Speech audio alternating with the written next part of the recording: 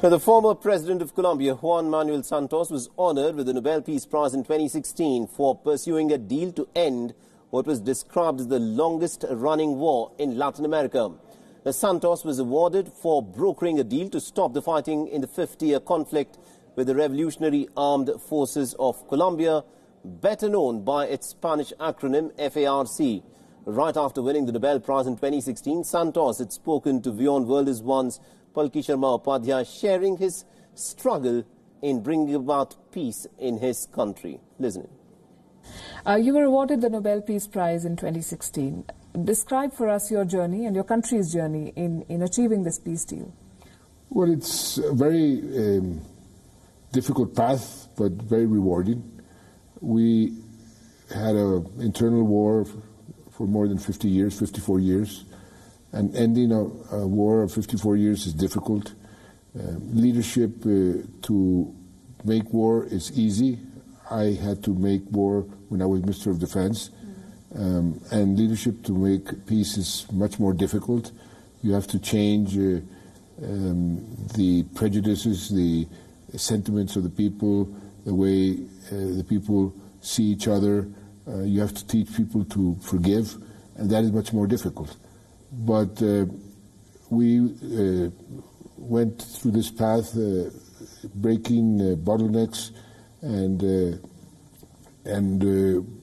breaking obstacles, and we finally approached something that in Colombia 8 years ago would seem impossible. We made, and I am proud to say, the impossible possible. We are now living in peace. This is a new country. You go to many areas in Colombia that you had never been before because the war had not allowed that, security situation did not allow it, and now Colombians are rediscovering, and the world is rediscovering a new Colombia. Right. Many countries in the world in today's day and age are struggling with what Colombia struggled with, and there are stalemates, and there are negotiations which go nowhere. What are the lessons they can learn, including India, from your peace deal? Well, first, that there is no conflict that is impossible to overcome. Through dialogue, through understanding, and through perseverance. Every conflict should be solved. People here in Colombia never thought 8 years ago that what we did was possible.